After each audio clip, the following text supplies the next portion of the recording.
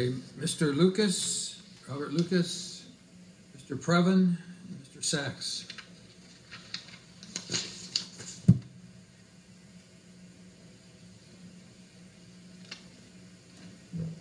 No presentation, sir? No presentation. Okay, yes, it's Eric Previn, a county resident from District 3 and a bit of a student of the county golf operations. This is a measure to raise rates for county golf courses. I would ask the Board of Supervisors to hold off on approving this until we can resolve a few pending issues. One specifically has to do with a California Public Record Act request for numbers relating to something called the Players Club, Supervisor Kuehl, which is an interesting program that lowers, it's a nice entry level for golfers, and it has not yet been established what our relationship with the providers will be. It's American Golf who's running this program.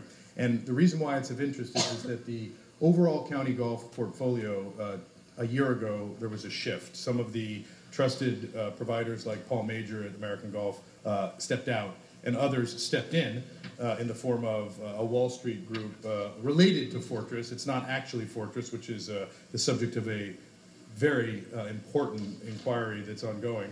It's a group called Newcastle, run by a guy named Wes Edens, who is a Wall Street player. And the reason why we're interested in the Players Club numbers are because his business plan is to migrate revenue away from county rent toward less supervised revenue that will then be, of course, used to show growth on his portfolio of public and private courses nationally, frankly. And then, of course, what he's going to do is what he does, which is spin these things off for an enormous profit. There's one date in the recent past where, with a new senior program, he yielded himself $500 million in one day.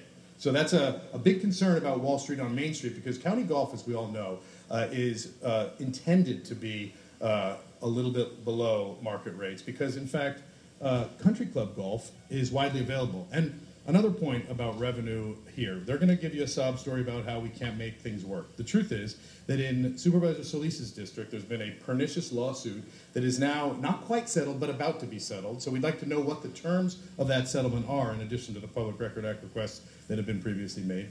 And we'd like to know what the county big picture plan is, because at item 2P today, Supervisor Kanabe is unloading about $1 million into 5 courses, mostly 4th District excess funds, so it's his right to do that. But we want to understand, knowing that we're going into a period where Parks and Rec overall, Supervisor Solis, as you recall, is experiencing a shift with the $96 and such. So we want to be sure that rather than offloading all those things until we have clarity about what's happening on these golf courses. And I will tell you, the Players Club is sneaky. It is a way of putting golf revenue into a cash register that is not taxed the way the county likes to tax revenue.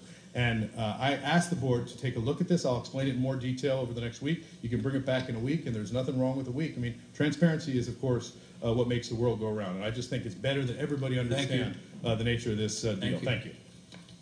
Mr. Lucas.